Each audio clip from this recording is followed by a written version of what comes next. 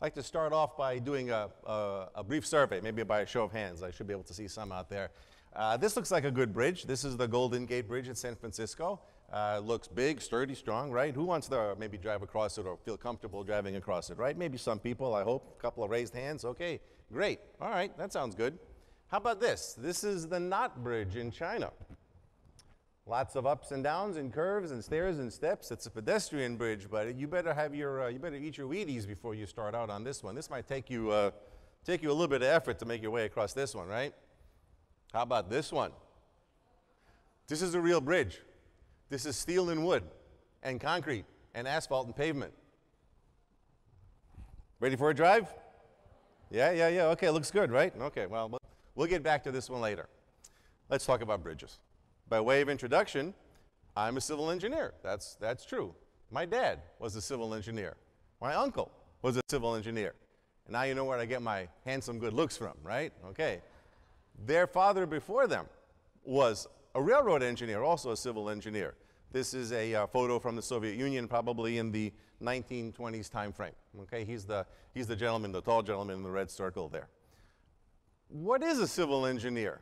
Well, actually, civil is short for civilian, as opposed to military. There used to be two kinds of engineers, civilian engineers and military engineers. So civil is short for civilian. It has nothing to do with how nice and personable I am as an engineer, but I like to think that I am pretty nice and personable as far as civil engineers go. The American Society of Civil Engineering says that this is what a civil engineer does.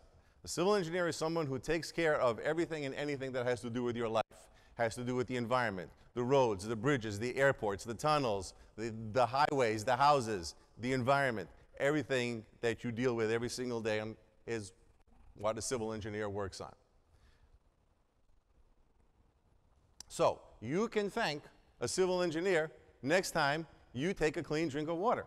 Next time you open your refrigerator and the food inside is nice and cold and the little light comes on. You can thank a civil engineer when you come home at night and the light turns on in your house. You could thank a civil engineer when you take a ride on the road, hopefully no potholes, to or from work. You could thank a civil engineer when you go through an airport and take a plane on the way to visit your friends or family.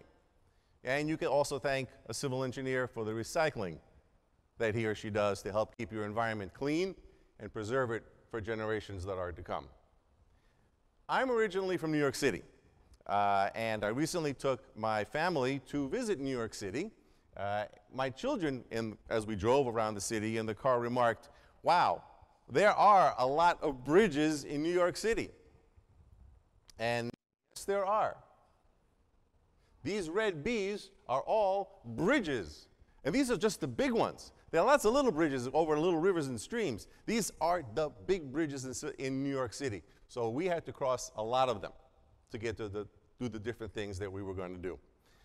In college, I studied structural engineering, and for my senior thesis, wrote about the effect of an earthquake on a bridge that's standing on a foundation that may or may not be that strong. And it turns out that the foundation of a bridge is just as important as what the bridge is made of. When I started my first job, yes, that's me with a little bit more hair. When I started my first job as a young professor at my first university, I was the new kid on the block, so I was given lots of those fun jobs that new faculty are given, and I had to organize an open house. And as part of that job, I had to work with students, middle school, high school students, in a balsa wood bridge competition. And we put these bridges in between two tables. We hung a bucket from the middle, and we filled those buckets with gravel. And it made a lot of noise going in, and then when that thing came crashing down, it made all kinds of noise. The kids loved it. It was a big mess, and you know that's always a good time when you're making a big mess in the middle of a university. So I've studied lots of bridges, steel ones, concrete ones, bridges that are built for cars, bridges that are built for trains. I've studied, there are also wooden bridges that can be also for cars or for people. This is a classic example of a bridge. You can expect cars to walk, cars to drive all over it. This is a pedestrian bridge, probably in a romantic, you could take a romantic stroll through a garden or through some woods, built for people. And sometimes when you see these kinds of big bridges that cross these huge ravines, they're for trains, okay, because they have to be big and strong. Now, there are some bridges that are also for cars that look strong and sturdy, and this one may look familiar to you. But then there are also some bridges that, boy, I don't know if I want to be driving over this bridge. Yes, those are clouds. That's how high that bridge is. So that when you drive on that bridge, it is possible you will be driving through clouds. And you can see a little bit of the ground below towards the right side of the screen there. That's how far down the ground is. So, all right, next time you go to France, this is the bridge you want to drive on, trust me. There are actually also two bridges here at least two bridges here in Cayman. The first bridge is that one on top is the Esterly Tibbetts extension just north of the public beach.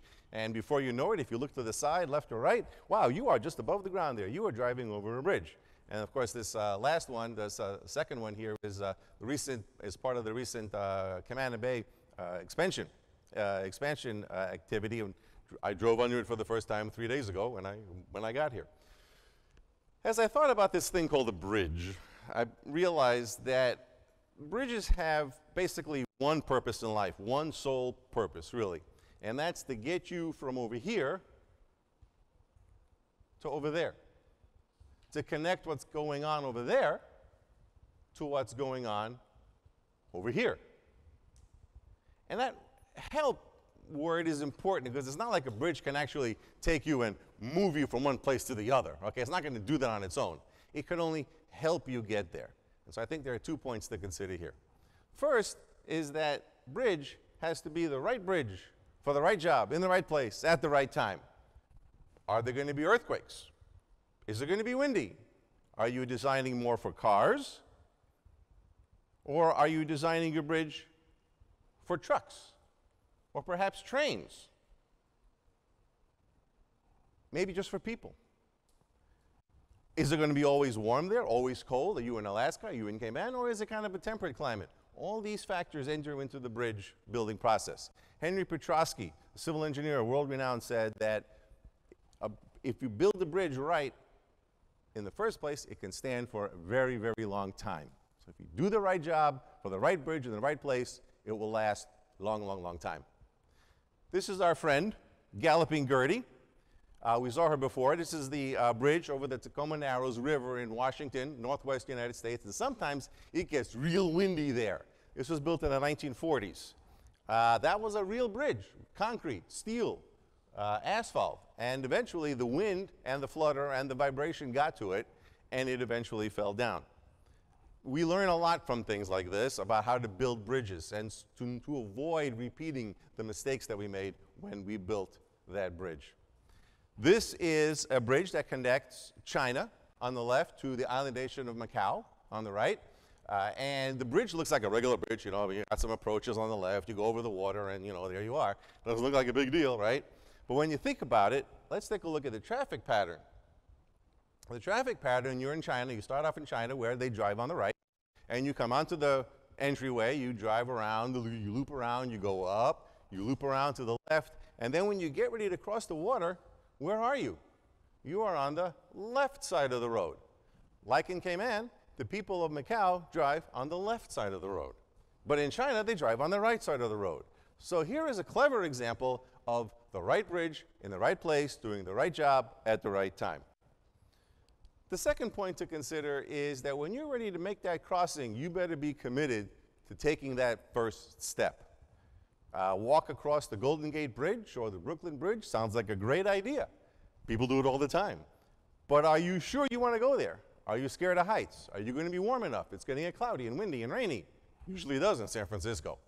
You better be prepared. I mean, when you're halfway across that bridge, what's the point of going back? You might as well keep going, right? I mean, it's the same distance, just keep going. When you're in a car on an on-ramp to a bridge, you can't say, no, I changed my mind, and then go backwards. When you're on that on-ramp, when you're crossing that ravine, you are committed to making that journey. This is an example of, it's called the glass bridge. The reason it's called the glass bridge, it's a pedestrian bridge, and the thing that people walk on across the ravine is made of glass. So when you start crossing that bridge, you look down, you can see 200 feet below you, okay? This is a scary thing for most people. For me, I'd be terrified. But talk about being committed to make that first step. And I thought to myself, you know, at times, people are a lot like bridges. Only we don't know that we're doing this. Bridges help people get from one place to the other. We, as people, also help each other get from one place to the other. Political commentator Bruce Jackson said that bridges are perhaps the most invisible form of architecture. And why is that? Well, this is the Moses Bridge. Well, it's got some fancy name in Dutch, but people call it the Moses Bridge. And why is that? Because instead of going over the river from one side of the embankment to the other, you actually go through the river. When you're walking in that bridge, you see water on both sides of you, and literally, your head is above the concrete level there. So you see water on both sides. The bridge literally parted the water so that you can go through the water, which I think is a really cool way of building a bridge. Right? And so it occurred to me that also people can be like bridges. We can be like bridges when we help each other, when we do the job right, when we help people in need, when we help each other get to where we are going. And how do we do this?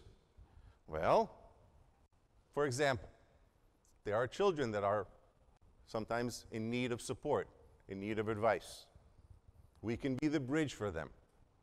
How do we help them? Well, we can join Big Brothers and Big Sisters, for example. Or if an organization like that doesn't exist, start one, or start another one if more help is needed.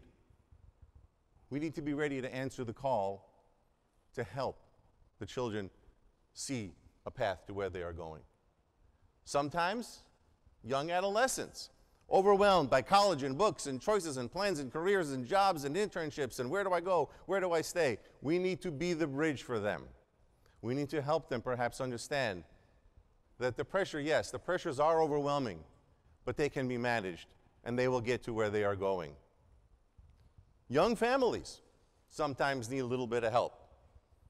When they start a family, there are lots of questions, lots of choices, lots of decisions that need to be made. When my wife and I started our family, we moved 600 miles away from Grandma. And unless Grandma drove those 600 miles, or we drove those 600 miles to see Grandma, there was no babysitting, there was no Meals on Wheels, there was no rest for the weary. So what did my wife do? She started this group called Moms and Tots at church, where young parents and young children would bring their young children to church and meet for social, for support, for advice giving, for caring, for sharing. She became the bridge that allowed others to get through that time in their life. And sometimes friends, strangers even perhaps, need a little bit of help. There are so many choices out there that they need to make, so many decisions about career choices, where to live, where to work. Sometimes we need to be the bridge for them. Or two companies, or two universities even, that are perhaps considering joining to chart out a better path, a different path, a way to better meet the challenges of the future. The interesting thing about that kind of connection is that just as a real bridge, when it connects one side of the river to the other side of the river, those parts of those embankments, that groundwork, those sides don't really change that much. So when companies or universities join, you can still be true to your core, true to your mission, true to your values. But when you do join, you are able to perhaps meet the challenges of the future a little better. We all have bridges in our lives. Sometimes we have to build them. Sometimes we have to find them. But when we do find them or build them, we will cross them. Joseph Fort Newton, a man of the cloth, a writer in the early 1900s, said that we build way too many walls and not enough bridges. What do you do? Are you a wall builder? Or are you a bridge builder? Now I hear what you're saying. Okay, oh my gosh, building a wall, that's so much easier. I mean, what do I got to do to build a wall? I need some bricks, some concrete. I stack them up, I put them in, and look, I got a wall. Hey, a wall is easy to build. But a bridge, oh my gosh, what do I do? They're so big, there's so much to learn. How do I do this? Where do I go? What do I do? Not to worry. Whether you are an Android user or an iPhone user, doesn't really matter. There are hundreds of apps out there, trust me. There are hundreds of apps out there that are free. See all the kids in the audience getting their phones out. Yeah, this is okay. This is the one time when they can get their phone out, okay, JD? Right? All right. Anyway, so you can download for free bridge building apps where you can practice your bridge building skills. So later on, you can be a civil engineer too and build some more bridges for us. We are all travelers through life, and I believe that we should aspire to this noble ideal, that we should help each other, like bridges that stand there and do their jobs quietly and for very long periods of time. We too need to help each other and actively help each other along the paths that we take. In other words, we need to be the bridge for each other. We were all put on this planet for a purpose. I believe we all have an important job to do.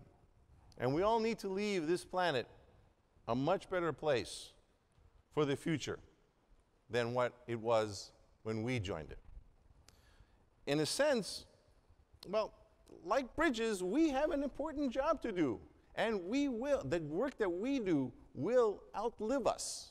Bridges last for hundreds of years. Our work will last for a very long time if we do it right. Bridges are helpful. Of course they're helpful. They help you get from point A to point B when you couldn't do that before. But more so, bridges are also hopeful. Hopeful gestures, because a bridge, while it's built to fix a problem in the present, a bridge is also fixing problems in the future. So bridges are hopeful in that they intend to make the lives of people who come later better, not just those who are here now. Like bridges that stand tall for many hundreds of years, the work that we do will outlive us. I believe that when we work together, we can accomplish great things. Like a bridge that helps travelers along their paths, we too can help each other. And when we help our fellow travelers, we become the bridge that takes everyone from the present to a much better and much more hopeful future. Thank you.